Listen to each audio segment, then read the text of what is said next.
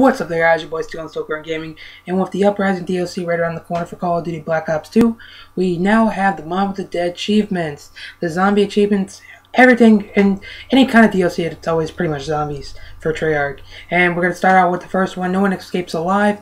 Looks like it's the Easter egg in Mob of the Dead. Execute the escape plan, which you see at the end of the trailer with them flying off the plane. Second, we have Feed the Beast in Mob of the Dead. Attain Hell's Retriever. And I'm thinking like this is probably as we saw back in the trailer with that zombie dog head or something, that big ass head. And that's pretty much probably what's going to be, and you get that because that actually helps you out to look like. Next we have Making the Rounds in Mob of the Dead. Complete the cycle 3 times. Not too sure what that means entirely, but we're going to find out pretty soon in the future. Next we have Full Lockdown in Mob of the Dead. Brutus completes his patrol.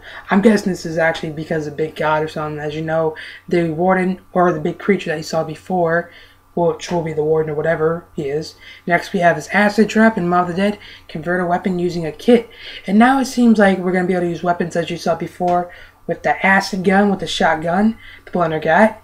And we're going to be able to make everything. I'm not sure if it's going to be every weapon or just specific weapons, but in the end it's still amazing with the acid rain and just the acid guns in general. Next we have as a burst of flavor in Mob of the Dead. Kill 10 zombies at once of a new beverage. I'm thinking this new beverage is probably, you guys all know it, Electric Cherry. And when it sends a little spark, you probably need to get this earlier in rounds, so run rape trains, you'll probably get it easily. Next we have Paranormal Progress.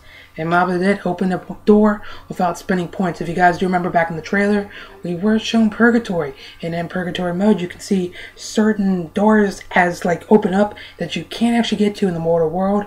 And you'll see the little electric thing right there, which you could probably use your Purgatory powers and open that up for you. So that actually might be that, it might actually be that easy, guys.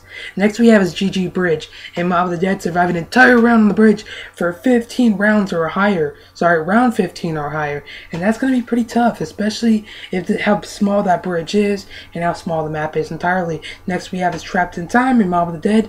Use and upgrade all traps before round 10. And that's pretty self-explanatory from the fan trap and the acid traps and just traps in general.